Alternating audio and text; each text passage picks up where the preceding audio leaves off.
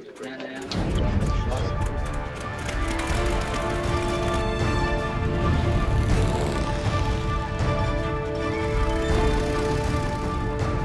book of Colossians is another of Paul's prison letters, written from Rome. Paul wanted the believers in Colossae to be firm in their understanding that Jesus alone is at the head of all churches. Paul's surroundings never interfered with his ability to communicate that Jesus Christ brings true freedom. I was just looking at all of you shaking hands and hugging. The cameras were panning, and it's great to see you. Welcome back to the Bible from 30,000 feet. And I'll tell you, I have really missed this study this last month. It's been great, all that we've done for necessary reasons, but it's really great to be back to the meat of the Word, the book of Colossians. Now, because we've taken a little over a month off on the Bible from 30K, it afforded me a chance to really get into this book. So I was able to read through Colossians probably at least 16 times, just over and over and over and over again, and just really understand it afresh. It's a book that, because I did that, means a lot to me. And I'll say this, the book of Colossians is one of those messages that has certain truths in it that is desperately needed today, because of the tendency today, as I would say in every age, since it was a tendency back then, to get off track, to get off center, to swerve toward other emphases. It's always a danger for God's people to get off of what is most important and get sidetracked on important issues that aren't the most important issues. And they can take precedence over that which is all important, as we'll see tonight. I remember when I was in college, which was at least 10 years ago, way over that. And I would go visit my parents on weekends from college. It was an internship in radiology, and I'd drive from the hospital in San Bernardino to my parents' house about an hour away. And the week had sometimes been so laborious and taxing with work and study that I would find myself driving on the freeway, falling asleep, swerving off, only to be caught by those little markers that are little bumps. So your tires start going, and I'd wake up, and it's a good thing because on the other side of those bumps was at least a 30-foot drop. And so it just showed me, hey, stay awake so that you can get to your destination. I see that as a real issue then, 2,000 years ago when this was written, and today. Now, the dominant theme of this book is to keep Jesus Christ dead center, right in the middle of your life. For a Christian, He is it. He is everything. He is the pinnacle. Nothing else matters as much as Him. That cannot be overstated, and Paul certainly states it over and over again in this letter. Because there's winds of doctrine that blow from time to time. There's other voices out there telling me, well, it's good that you have Jesus Christ, but you need more than Him. It's not quite enough. It's great that you're a Christian, but if you only experienced what we have experienced in our group, or if you only had the special knowledge that we have in this other group, you'd be so much further ahead than you are now. And I've discovered from reading Colossians that it's not some new experience or some new revelation. What I need is a fresh experience of the old revelation, of the most important revelation, which is Christ. In fact, what Paul would say is this, and we'll amplify it as we go through it tonight. If you have Jesus Christ, you have it all. You don't need anything else. And sometimes we look for something new. It's like the guy who was looking for his glasses, looked everywhere around the house. Finally, he said to his wife, "Have you seen my glasses?" She said, "Yes. They're sitting on your nose right now." He had them on his face, and he didn't even recognize it. I think sometimes we're looking for something that we want desperately, and we already have that which we think we need. I vividly recall in my early Christian walk, during what was labeled by the press at the time as the Jesus movement, a clergyman in Southern California was ditzing the whole thing of the Jesus movement and saying, there's a bunch of young kids and what do they know? And I remember a statement, and it was written in the press. He said, and I'm quoting, "After all they have," that would be us, "is Jesus." Close quote. And I read that, and I pondered that, and I thought, he doesn't even realize what he's saying. All they have is Jesus. And Paul would say here, if all you have is Jesus, then you have it all. He is the center, and everything branches off from that. And I've been told throughout my Christian life by well-meaning people, individuals, and groups that I need more than Jesus. I had a guy in a robe. I don't know why he dressed in a robe, but he was very dramatic. And he came up to where I was living, and he told me that it's good that I was a Christian, but was I a vegetarian Christian? And I said, no, I'm not a vegetarian Christian. I have nothing against it. I've tried it before an episode of my life. He said, well, you're not really following God's will unless you follow the dietary regulations and become a total vegetarian. He was fully into Jesus plus vegetables. Or I've had other groups say, well, it's good that you're a Christian and you teach the Bible and all that, but do you pray and fast like we do or like this group does? Because if you don't, you're never really complete. I'm not against prayer and fasting, obviously, if the Holy Spirit is yielding or leading you to yield to that, but it's not like you must do that or you're not complete in Him. That's just nonsense. Okay. If you can remember where Ephesus was, or if not, you can locate it on a map at the back of your Bible. About 100 miles inland from Ephesus, and I'm bringing up Ephesus because that was a very important headquarters for Paul. Do you remember how long he spent in Ephesus? 3 years. You get a star for that. You don't even have to take the quiz on the internet. 3 years. And because that was so important and so pivotal, and so much happened even with relation to what we're going to read tonight. About 100 miles inland and to the east was a valley called the Lycus Valley. Very important in the ancient period of history where the trade routes would go through the Lycus Valley. And there were 3 cities in the Lycus Valley: Colosse, Hierapolis, and Laodicea. The first and the third you've heard of. You've heard of Colosse because of this book, and you've heard of the letter or the postcard that Jesus wrote to the Laodiceans in the book of Revelation. These are 3 very important places. Paul never visited Colossae, but because he was at Ephesus, people from Colossae came to visit him while he was teaching for 3 years in Ephesus, and it would seem that the pastor of the church at Colossae was one of them. We'll be introduced to him in just a minute. Now, Colossae was on the trade routes. It was a meeting point for east and west. It was a place where goods, services, ideas came together and would travel. And because of that, weird ideas traveled as well. Weird ideologies.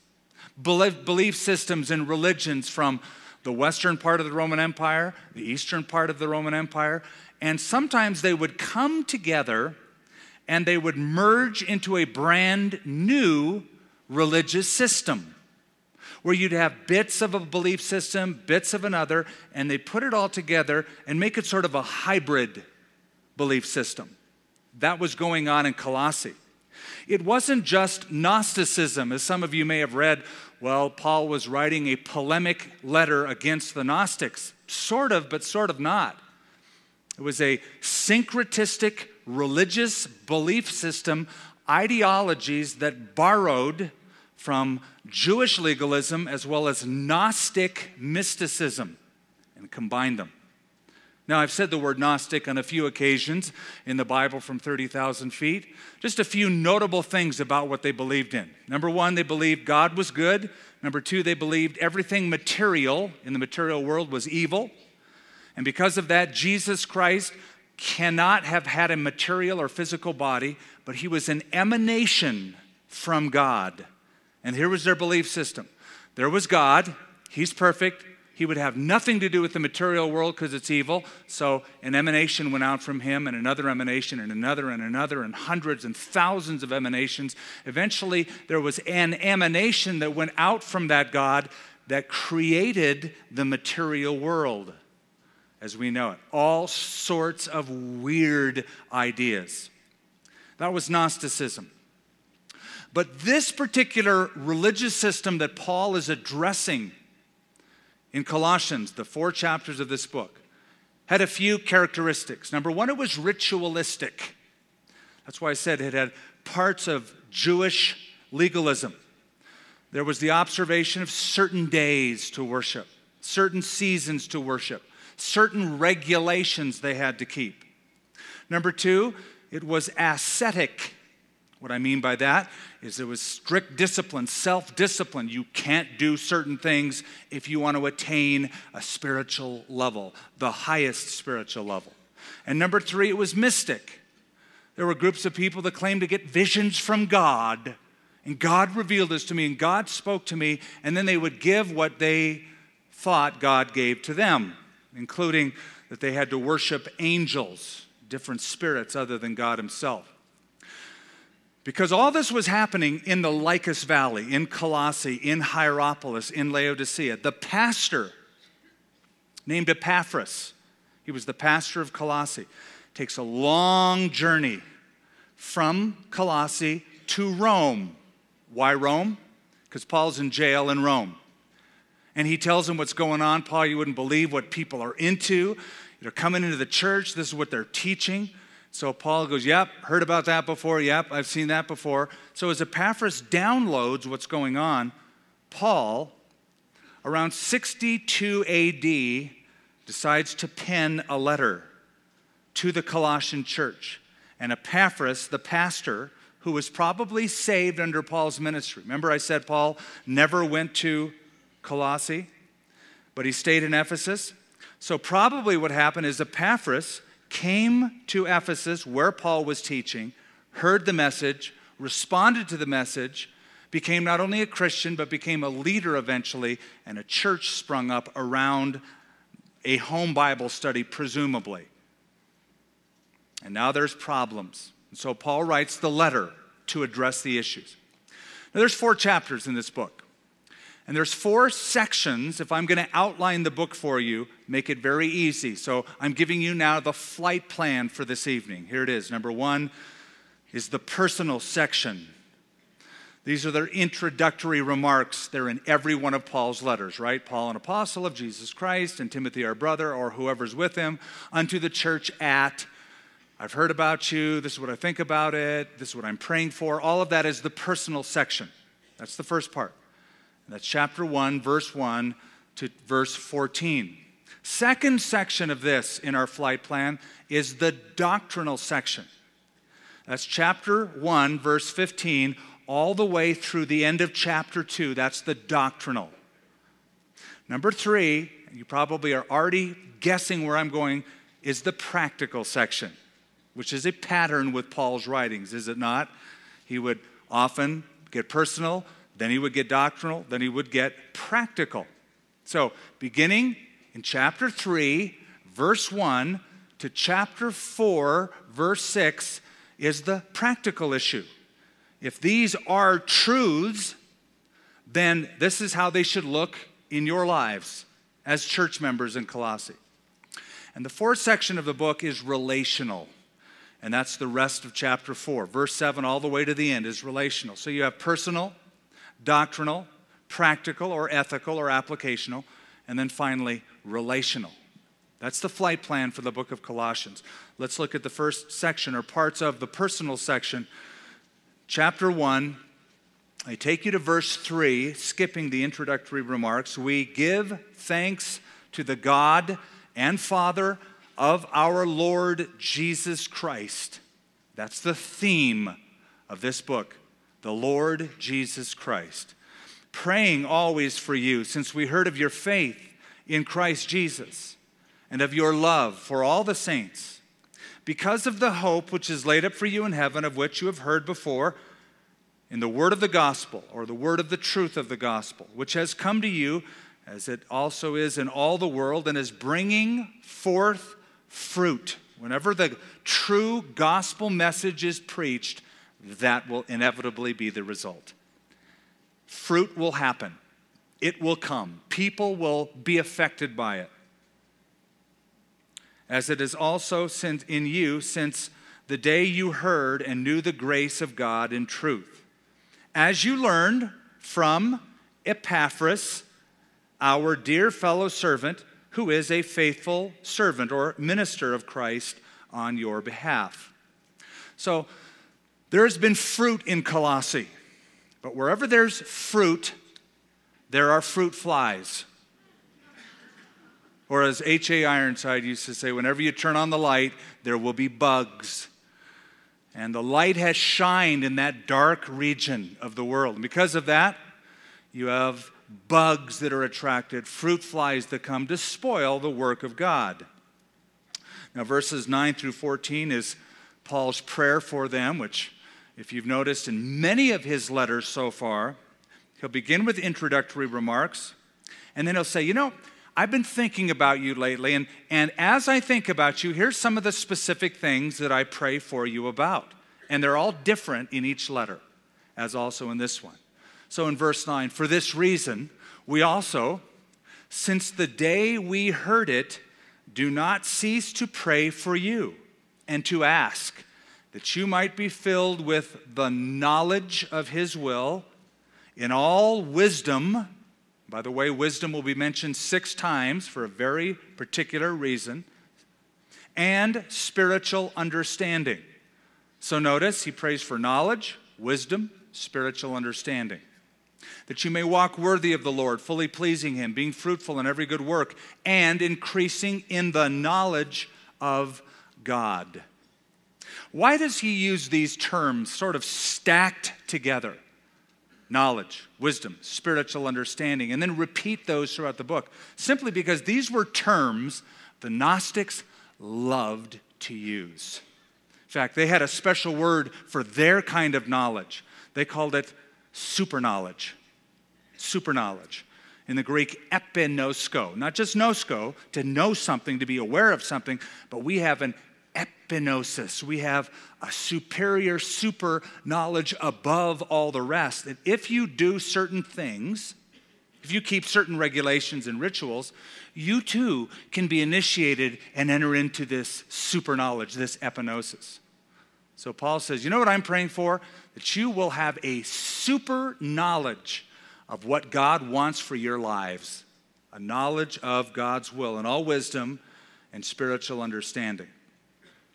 Now, these terms that the Gnostics used, that Paul is, I wouldn't say borrowing from them, because I would say that the Gnostics took good, godly, biblical Christian terms and hijacked the terms. They're great terms. Wisdom, knowledge, spiritual understanding, great terms. But used by the devil through the Gnostics, they came to mean something else. Now, I've noticed something about some of the tactics of Satan. He loves to hijack Christian vocabulary, but he doesn't want to consult the Christian dictionary as to the meaning of those words. He'll give it a brand new meaning. And so society will even say words like born again, but not mean what the Bible means. Or spiritual enlightenment, but not mean what the Bible means. Or I've been saved, but not mean what the Bible means.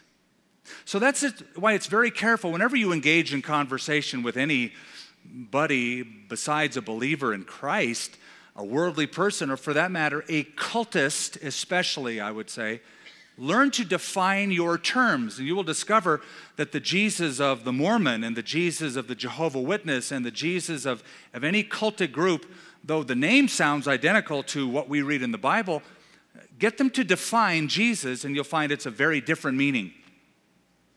So get them to define, what do you mean by Jesus? Well, exactly who was he in your view? And you'll discover their description of Jesus or salvation is different than the biblical definition. So don't be fooled by terms. Investigate the terms. These were terms used and hijacked by the Gnostics. Now, beginning in verse 15 is the second section, the doctrinal section of the book. This is the pinnacle of the book. This is the most important section of the book. Everything is derived from this. And because of that, I'll spend more time in this section tonight than any of the other sections in our time together.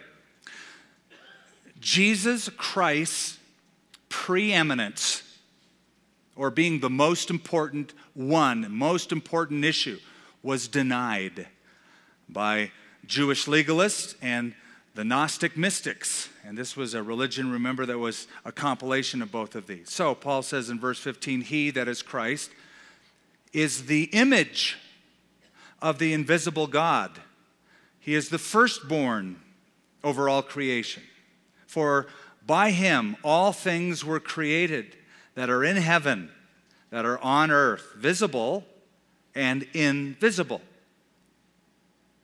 I wish we had time to delve deeply. You know, this is one of the hardest things for me about the Bible from 30,000 feet, is I look and I go, I want to just, stop right here and go deeper. But I can't because we're trying to fly over it. And I want to have that plane land and start digging into the ground, and I can't do that. But you'll notice that there is a visible creation and an invisible creation, one that you can't see, i.e. spiritual beings, angels, and some of those angels who have defected and become demons. A very real world that's invisible, as well as one that is visible. All things were created, notice, through him and for him. And he, Christ, is before all things, and in him all things consist. And he is the head of the body, the church, who is the beginning, the firstborn from the dead, that in all things he may have the preeminence. For it pleased the Father that in him all the fullness should dwell. So you can understand and see by what we've just read is that Paul is giving Christ a way exalted position. And you can't overstate Christ and how important and how central he is. And so that becomes the most important part of this book. So let's look at a couple of items here. Notice Jesus is the image of the invisible God. What does that mean?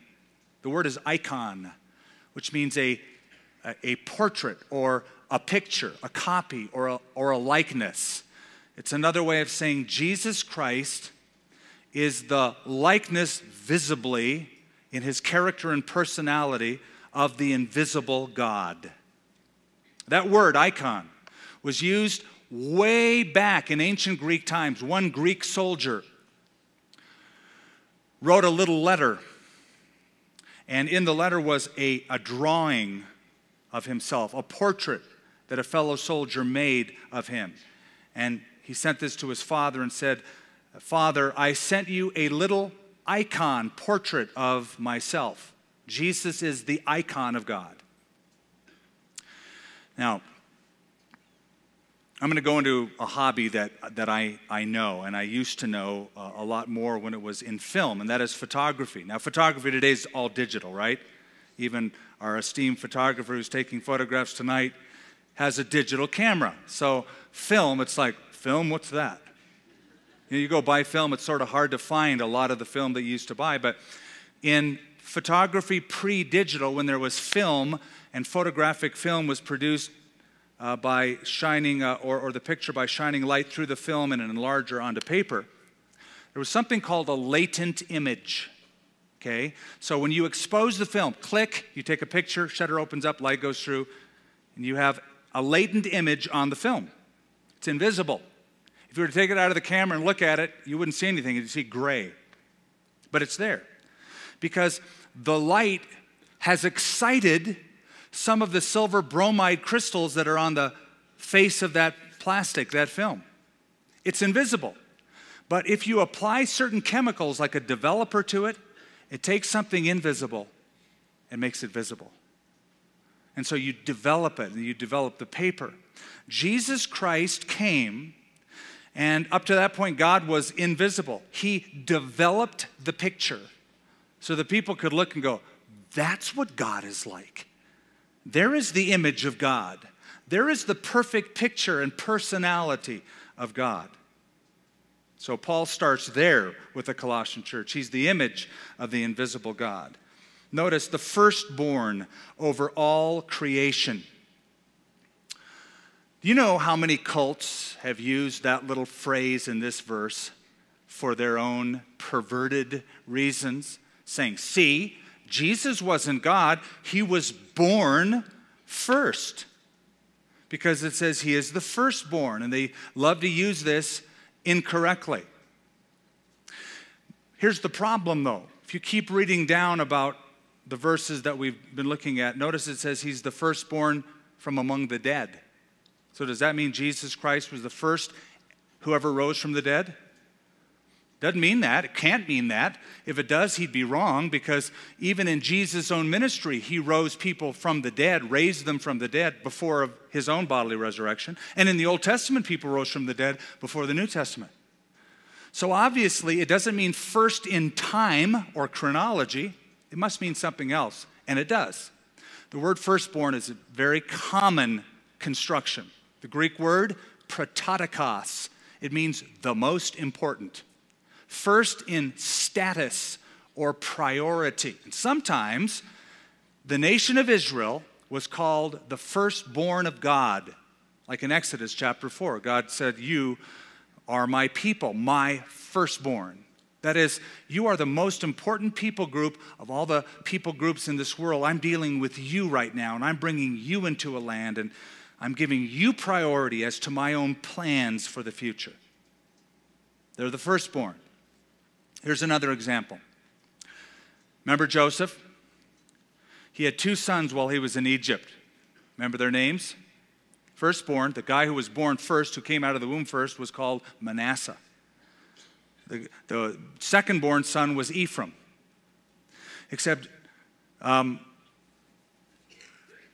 later on, when Joseph brought his sons to his father Jacob to bless, remember what he did? He did one of these switcheroos. He crossed his hands, placed his right hand on the youngest son, left hand on the oldest son. And Joseph goes, Dad, you got it all wrong. He goes, nope, I know exactly what I'm doing. And later on, when we get to Jeremiah, God uses this example. And he says of Ephraim, who was born chronologically second, is not Ephraim my firstborn?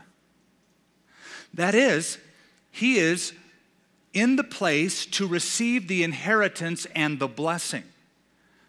It's a way of saying he is the most important one, the one that I'm going to work through more so than the other one. So don't get thrown by the term firstborn that means born in chronological order first. It means first in order of importance or priority. Jesus is the firstborn over all creation. That is, of all that exists, since he is the creator, it says here, he is the head of it. It originated from him, and he's the most important over everything else. And of all the people who have risen from the dead, he's the most important, the firstborn from among the dead. That's the idea of it. Look at also in verse 17, he is before all things. Do you understand this? He's before all things. Go as far back as you want to in history and put your peg there. And then go, well, I can think of something further back than that and further back. And wherever you put your peg, Jesus Christ will walk out of eternity and meet you there. He's before it all. He's the only one who existed before he was born. Before he was born in Bethlehem, he pre-existed. In the beginning was the Word. And the Word was with God, and the Word was God. And the Word became flesh, that's Bethlehem, and dwelt among us. So he's the only one who pre-existed or lived before he was born. And then Paul says, in him all things consist. It means to be glued tightly together. Jesus Christ is the super glue of everything that is in creation. He holds it tightly together. Verse 18, and he is the head of the body, the church, who is the beginning, the firstborn from the dead, that in all things he might have the preeminence. So Jesus is the source. He created everything, and he's the source of the church. The church was his idea. It wasn't a bunch of guys getting together going, you know what would be really cool? Now that Jesus is gone, Like if we just kept this thing going, we'll call it a church. No, Jesus said, I will build my church. It was his idea to call men and women out and to bring them together throughout history. Notice that in all things he might have the preeminence. For it pleased the Father that in him all the fullness should dwell. Well, this makes sense.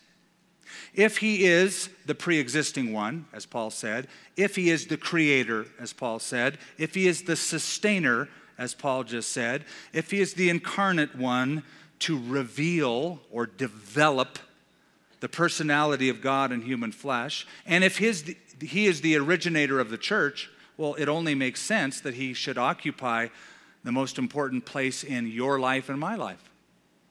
That it shouldn't be angels or some other being or some ritual or regulation, that we have Jesus plus something else.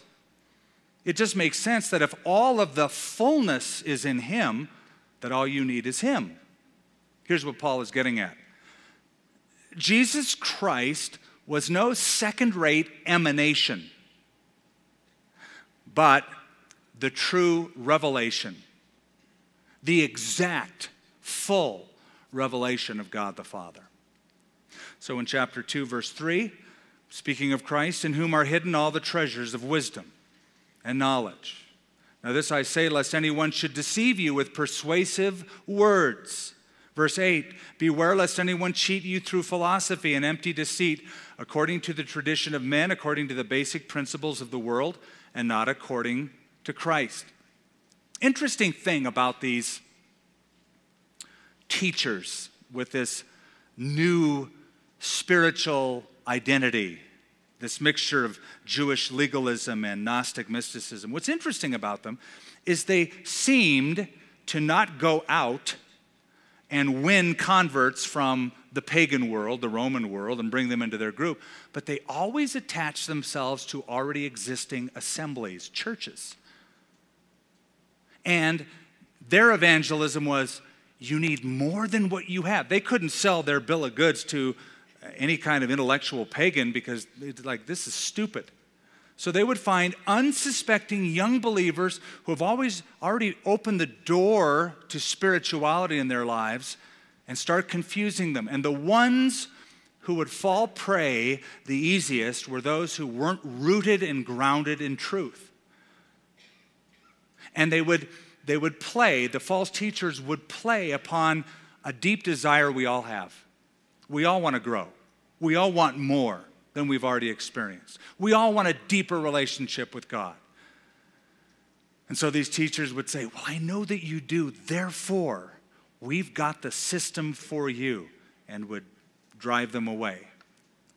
They tell them about the deeper life. You want a deeper life? Follow us and follow this system if you want a deeper life. And they got so deep, they went off the deep end. This is not uncommon. This is very relevant, not just for today, but it will be relevant in the next generation if the Lord tarries. In every generation, this happens. I was reading a part of the autobiography of E. Stanley Jones, the great missionary who went to India. And he talked about his young ministry and how he attached himself to different people. He was 83 when he wrote what I'm about to read. And in looking back over his life, here's what that veteran missionary said. He said, Christ has been and is to me the event. In his light, I will try to see all of life. He writes that as a young evangelist, he saw the danger of becoming sidetracked. He says this, I once traveled during my formative evangelistic years with a very great man. I learned much from him. But when his emphasis shifted from Christ to various other emphases, anti-war programs, social justice, birth control, spiritualism, he was less than effective. He was a blur. He would exhaust these emphases in a year or two and have to shift to a new one. But you do not exhaust Christ. He is the inexhaustible one. Events come and go, but the event remains unchanged amid the unchangeable. So, Follow what Paul says in a brief few verses before we get to this next or third section. Verse 11. In him, in Christ, he's the center of this letter. In him, you were also circumcised. But notice, with the circumcision made without hands. Why would he say that? Because part of the people or part of the group was saying, hey, I know you're a Christian, you believe in Jesus, but you must keep certain regulations, and one of them is circumcision. You've been circumcised with a circumcision made without hands by putting off the body of the sins of the flesh by the circumcision of Christ. And then verse 12, buried with him in baptism, in which you were also raised with him. So this is what he's saying in verse 11. Every ceremony is completed in Christ. You can't add to Christ. It's not like you're saved by Christ plus baptism. You're not saved by Christ plus circumcision. I don't know how they ever got very far with that one. And if you really want to get really spiritual, you got to be circumcised. Next. I don't know how anybody would be really appealing to that, but it must have got some people. You know what? Some folks are really obsessed with ceremony. To them, it's all about the beauty of the ceremony rather than what the ceremony means, what it's a symbol of. Well, if a ceremony or a ritual is symbolic of a greater reality, wouldn't it be better to find out what the greater reality is that it's speaking about instead of stopping short by just getting hung up on the symbolism of that which is greater? So it doesn't matter if it's circumcision or baptism or baby dedication or confirmation. These are all symbols of a greater reality. So what he's saying in verse 11, every ceremony is completed in Christ. Look down at verse 14. Having wiped out the handwriting of requirements that was against us, which was contrary to us. And he has taken it out of the way, having nailed it to the cross. Now he's saying every requirement is depleted in Christ. Not only is every ceremony completed, but every requirement is depleted. He says that he's taken away the handwriting of requirements. Okay, here's what he means. The law pointed its finger at us and told us, you've blown it, haven't you? Thou shalt not, and you did. Thou shalt, and you didn't. So when you read the law, you can read just the Ten Commandments, or you can read the book of Deuteronomy, which is the re-emphasis of the law, or you can read all the first 5 books of Moses, but read them. And you'll discover that's the standard. And I haven't kept all of that righteous standard. I have fallen short. I have blown it. And here's why. It was meant to. It was meant to show you, you've blown it. You can't fix it on your own. Here's the words of Paul the Apostle. I would not have known sin except by the law. Now that we know that whatever the law says, it says to those who are under the law, so that every mouth may be silenced and the whole world guilty before God. Therefore, no one will be declared righteous by observing the law. Rather, through the law, I become conscious of sin. So, I read the law. There's requirements. I fail to keep the requirements. It tells me I'm guilty. The law is, in effect, a handwriting of requirements that I have not kept. So Jesus comes and he dies on the cross and he takes away the charge that's against us, the failure, breaking of the law, and nails it, as it were, nails it to the cross. In ancient times, if you owed a debt, once you paid the debt, a public announcement was nailed up somewhere that announced to people that you have paid in full your debt. So you and I could never fulfill the debt of breaking the law. It was done and completed in Christ at the cross. One of the great songs we sing from time to time is, Jesus paid it all to him I owe. Sin has left a crimson stain, he washed it white as snow. Look at verse 15. Not only is every ceremony completed, not only is every requirement depleted, but now every enemy is defeated. Verse 15, having disarmed principalities and powers, that means that's the invisible creation, fallen angels, having disarmed them, he made a public spectacle of them, triumphing over them in it. At one time, Satan said of your life, he's mine, she's mine. And then Jesus died on the cross. And that was the point of victory that caused Satan in whatever life would turn to him and say, I trust in Christ, to be broken.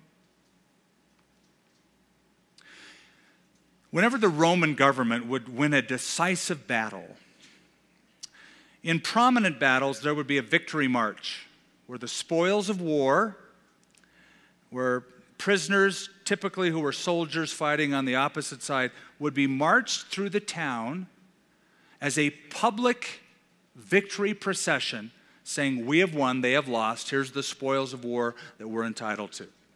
And that's the idea here. He's made a public spectacle of them, triumphing over them in it. It's what Paul meant in 2 Corinthians when he wrote, now thanks be to God who always leads us to triumph in Christ. And some modern translations say, he leads us in a triumphal procession in Christ. It's the idea of a public spectacle. So verse 16.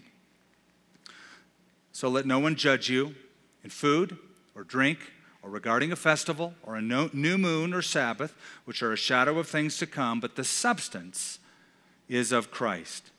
Let no one cheat you of your reward, taking delight in false humility and the worship of angels, intruding into those things which he has not seen, vainly puffed up by his fleshly mind. In other words, there are people who are saying, I have this revelation because God gave it to me in a vision or in a dream. It's directly from God. So if you disobey what I'm saying, you're disobeying God. Paul's saying they made it up. They made it up. God gave us the full revelation in Christ. Hebrews chapter 1, verses 1 and 2. That's it. They're making this stuff up. So, food, drink, festival, new moon, Sabbath, verse 16.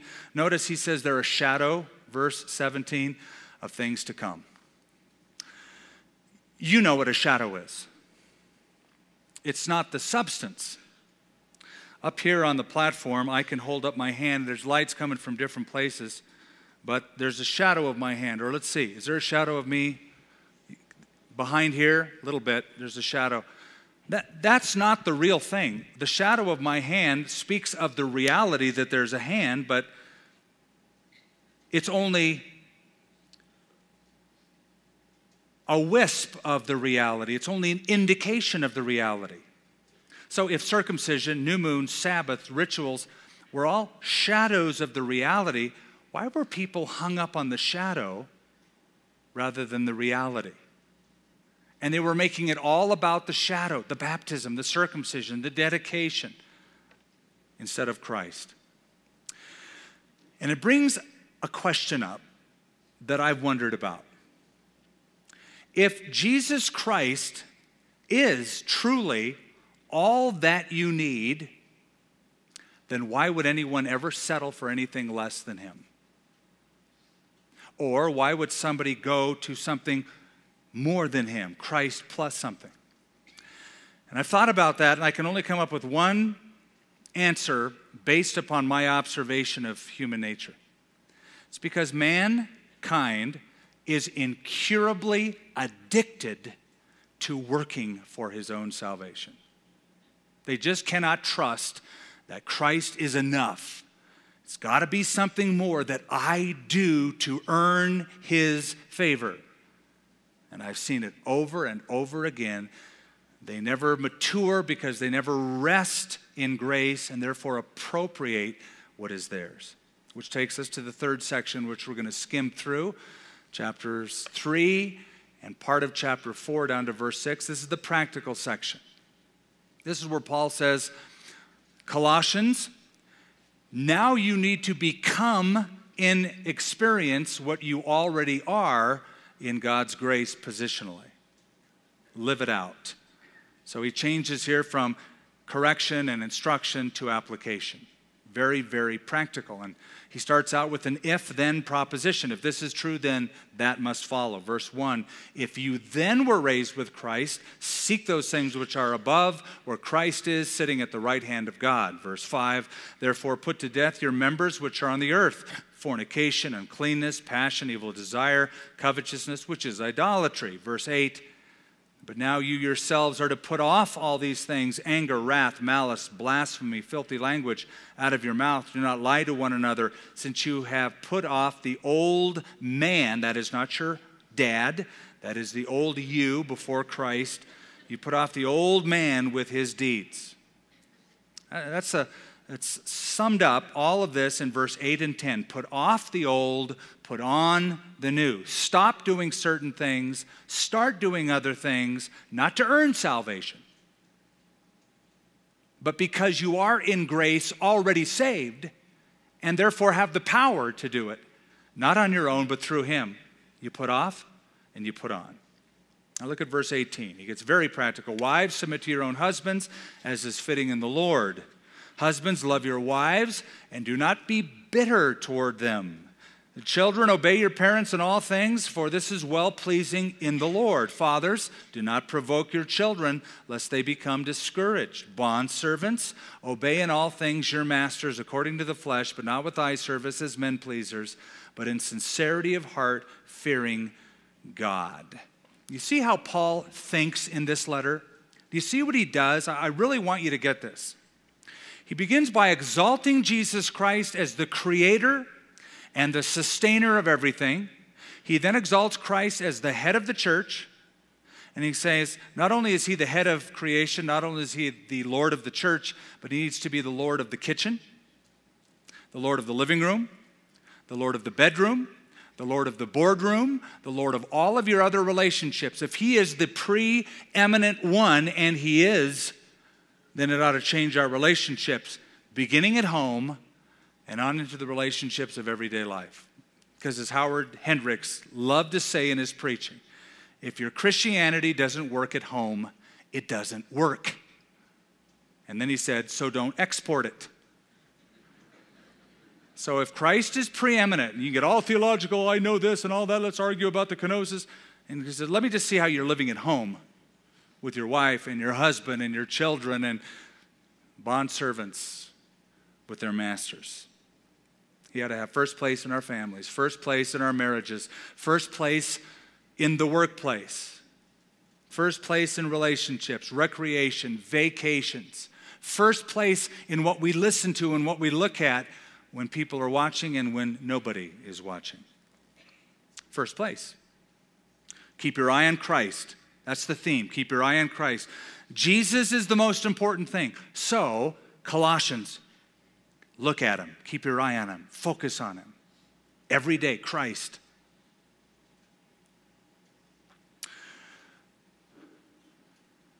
When I used to help my father in the construction business, he was a builder, a real estate developer, and so he'd hire out me and his other 3 sons to do work that he could pay a lower wage to than the real carpenters. So we would do finish work, and we'd work as a helper to some of the other carpenters.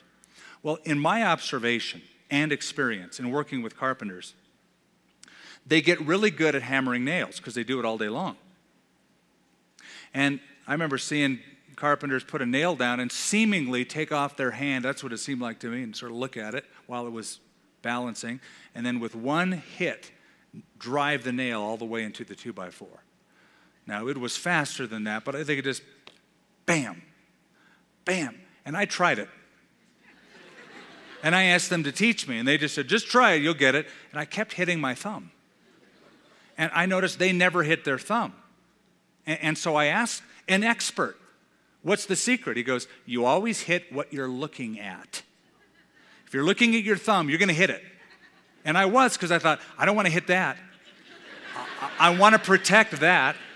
So I'm looking at what I want to protect, but I'm using a hammer in my right hand to drive a nail, and I always hit what I looked at. He was looking at the head of the nail and driving it perfect every time. I was looking at my thumb, and it was hit and miss, mostly miss rather than hit. Are you looking at Christ? Are you living your life looking at Christ? Or have you added some things to your Christianity? You're being digressed from the most important thing. What other thumbs are there that are holding up Christ that seem to get all the attention? That's his thought here. Now, let's close the book with the last several verses. This is the relational part. Now, there's 11 names in the rest of chapter 4. And if you've ever read Colossians, you may come to this part and just sort of skip it. You know, what do I care? I don't know these people. What's the big deal? Why are they so important? And if you're the kind to do that, then you've also discovered other sections of the Bible you've had to skip over as well. Like the whole 16th chapter of the book of Romans is all a list of names. And one of the things Paul does from time to time is list associates, co-workers that were very important to him. So if you read it and you go, so what? What's the big deal? If Paul heard you say that, he'd say, they're a big deal to me. They're my associates. They're helpers in the ministry. And here's the point I think Paul is making.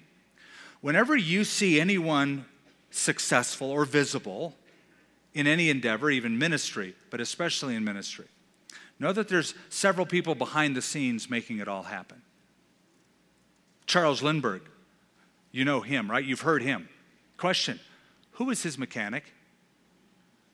He said, I don't know. It's not important. It was to him. Very, very important. So we have that here as well. These are what we would call hidden saints. If you were to ask anybody in the first century church, they would know who they are. Paul certainly knew who they were. And so he writes about them. Verse 7, Tychicus. He calls him a beloved brother, a faithful minister, a fellow servant of the Lord, who will tell you all the news about me. He's mentioned 5 times in the New Testament. Because he's mentioned, he must have been important. He was. He joined with Paul on the 3rd missionary journey.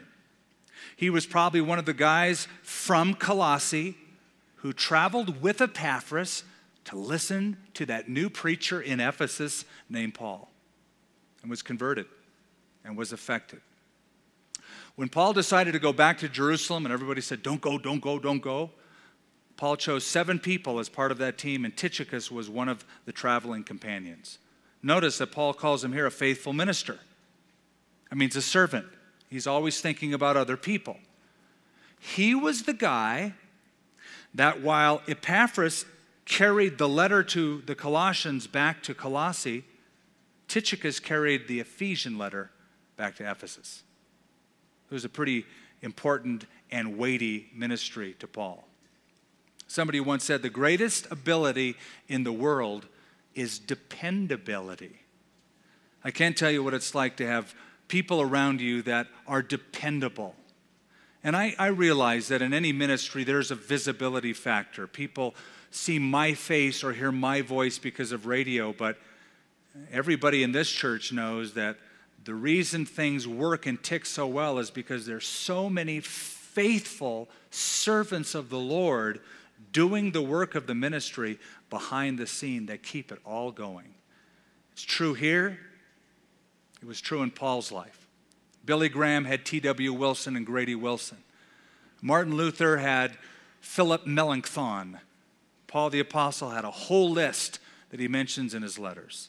Verse 9, with Onesimus, a faithful and beloved brother who is one of you, that is, he's a homeboy, he comes from your town. Homeboy in a New Testament sense. They will make known to you all things which are happening here. Now keep that name tucked in your brain, Onesimus, because he was a criminal. He was a runaway slave, and the owner was Philemon. And we get to the book of Philemon, it's all about Onesimus and Philemon and that relationship of love and forgiveness. You see, it seemed like Onesimus robbed his master Philemon and ran away to Rome, because in Rome you can get lost in the crowd, you can start a new life. He thought he must have met Paul, and Paul led him to Christ. And Paul said, you got to reconcile with that old owner of yours, Philemon. And so this is Onesimus, that slave, and we'll get more into him when we get into that book. Verse 10, Aristarchus, my fellow prisoner, greets you with Mark, the cousin of Barnabas, about whom you have received instructions. If he comes to you, welcome him. Remember Mark? He was the guy on the first missionary journey with Paul and Barnabas. But somewhere in the middle of the journey, he got homesick, got cold feet, he got scared. We don't know exactly, but he left the company of Paul and Barnabas. Well, later on when that was done, and Barnabas said, and Paul said, hey, let's go back over the area where we planted churches and strengthen those believers. Barnabas said, great, let's bring Mark with us. Paul goes, I'm not going to bring him. He's not dependable. He flaked out. Well, there was such a disagreement between Paul and Barnabas that they split company and two groups were formed. But toward the end of Paul's ministry, there must have been a reconciliation, for the very last letter Paul ever writes, 2 Timothy. He talks about Mark, and he says, get Mark and bring him with you when you come to me, for he is useful to me for the ministry. I love the fact that there was a breakup, but that in time, and it must have been several years, there was a beautiful reconciliation of these two before Paul died. Verse 11, notice, and Jesus, that is not Jesus Christ, that is another Yeshua, a common name, who is called Justice. These are my only fellow workers for the kingdom of God, who are of the circumcision, who are Jewish. They have proved to be a comfort to me. Epaphras, who is one of you, a bondservant of Christ, greets you, always laboring fervently for you in prayers, that you may stand perfect and complete in all the will of God. He was the pastor of their church, Epaphras. And Epaphras traveled all the way to Rome to have an audience with Paul, to say, Paul, what do I do about this weird doctrine spreading through my church? And Paul gave him instruction and wrote a letter. And it was carried back by this faithful pastor. And notice, one of the characteristics that Paul brings out about Epaphras wasn't his theology, but his neology. He was a prayer warrior. He labored faithfully for them in prayer, and Paul must have spent a lot of close time to notice the prayer habits of this spiritual soldier. Verse 13, for I bear him witness that he has a great zeal for you and those who are in Laodicea and those in Hierapolis. Remember, those three cities were together in the Lycus Valley. Luke, a beloved physician who wrote the Gospel of Luke, as well as the book of Acts, was a traveling companion and personal physician of Paul the Apostle. And Demas greet you. Now, all of these names are good examples, except that last one that I read, Demas. He's mentioned 3 times in the New Testament. He was with Paul on his 3rd trip. He was with Paul when Paul got arrested and Paul was persecuted, and something, we don't know exactly what happened. But it could be that in seeing the persecution, he said, I can't hang with this. I didn't sign up to get hurt. I didn't sign up for people to not like me anymore. I didn't sign up for people to call names at me or to have my life threatened. So the last thing we hear of Demas is in 2 Timothy chapter 4, the very last letter that Paul writes. He said, Demas has forsaken me, having loved this present world. Here's a guy who had the veneer of a dedicated Christian while all the while loving the world and loving the things of this world and really tied to the value system of this world. And you couldn't tell at first, but when times got tough, it always happened when times get tough and there's persecution and an economic crisis and wars, etc., etc. Eventually, as that goes on and on and on, the wheat and the chaff are separated. And this is a sad testimony of Demas. And we conclude verse 16, when this epistle is read among you, see that it is read also in the church of the Laodiceans, and that you likewise read the epistle from Laodicea. Now some would say, well, I wish we had that letter. That is a letter Paul wrote that we don't have. There's no letter to the Laodiceans in the New Testament. Most scholars believe that the letter to the Laodiceans was the letter to the Ephesians, and that the principal city in that region was Ephesus, so they got the letter first, but that whole region would share letters that Paul wrote because they believed his letters to be weighty, important, and scripture, Peter said. They were read publicly and then taken to another assembly and read publicly because they didn't have copy machines and he couldn't email one here and email one there. So they would read it publicly, then they would exchange letters. And say to Archippus, take heed to the ministry which you have received in the Lord, that you may fulfill it. This salutation by my own hand, Paul, remember my chains. Grace be with you. Amen. Let's pray. Father, thank you for this book. Lord, thank you for the central message of this letter. The central message, Paul would say, is it's not about him. It's not about Christianity. It's not about the belief system. It's about Christ himself and how a person is related to Christ. And Lord, this just clears so much up for us because we tend to get sidetracked. Or even when we witness, we sometimes tend to get sidetracked by making the issue everything but Christ himself. And I pray that as we're reminded to keep Christ as the center, or as Paul puts it, the preeminent one in all areas of life, from family to business, from work to recreation.